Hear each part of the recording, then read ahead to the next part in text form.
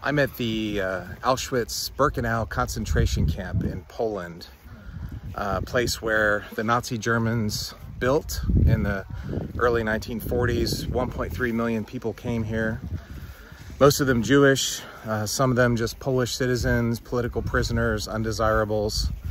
Most of them were killed in the gas chambers or by starvation. A few 100,000 survived. They were slave laborers. It's a terrible place. It's the worst of humanity.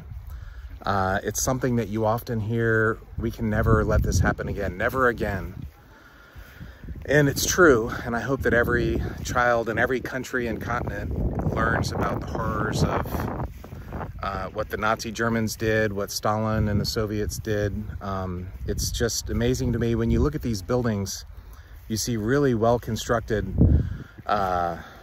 buildings, and there's a railroad system here. This is what they call the selection process. So the SS doctors down there would bring the Jews off the train and others, and some would go to the workers' slave labor section, and some would go to the gas chambers. If you were a 20 or 30 or 40-year-old man or a strong woman, they'd keep you alive, and if you were a child or older or had a handicap, they would kill you. And you hear this idea of never again, and I agree, but yet here we are in 2023 and it's happening again. In Europe, there's genocide going on. While half the world wrings its hands, while America goes slowly and step by step how we support Ukraine. In 1939, had we just gotten together as a group of peace-loving democratic nations, we could have stopped Hitler in his tracks, and none of this would have been built. All those over there were bunk houses for, I think, 500 people lived in each one of those little brown shacks. No toilets, barely any heating. This wouldn't have happened had we stood up to Hitler in 1939. And the world has a choice today. Either we stand up to Putin and stop what his terrorist genocidal state is doing, or we don't, and we wring our hands, and it'll be a lot more costly down the road to prevent this from happening if we don't stop it now. It's always better to pull the weed out of your yard when it's small rather than let it take over the whole yard. And it's not, I don't want to pile on the Nazi Germans too bad. My family came from Germany many generations ago. This is not just a German problem. It's not just a Russian problem. It's a human problem. Humans have in our hearts the capability of mass murder. Like I said, the people that built and designed and ran these camps had kids and wives, and they were college educated, and they went to church. And yet they still did this. And so they say the only thing for evil to thrive is for good people to do nothing.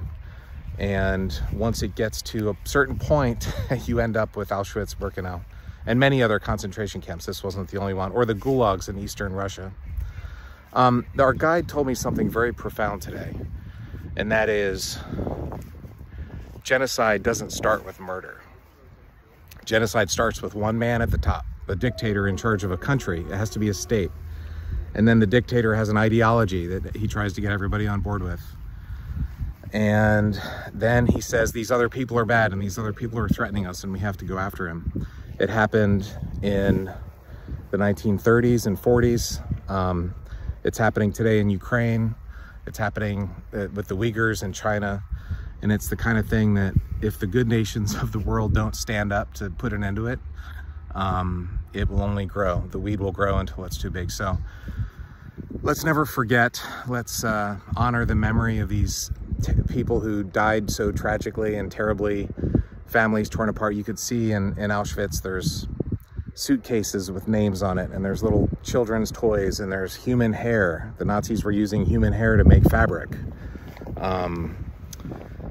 Kitchen supplies, you know, many of them came here with hope. They thought they'd survive. They thought they would just do some work camp and then get out of it. And they were lied to by the Nazis. So let's make sure this never happens again.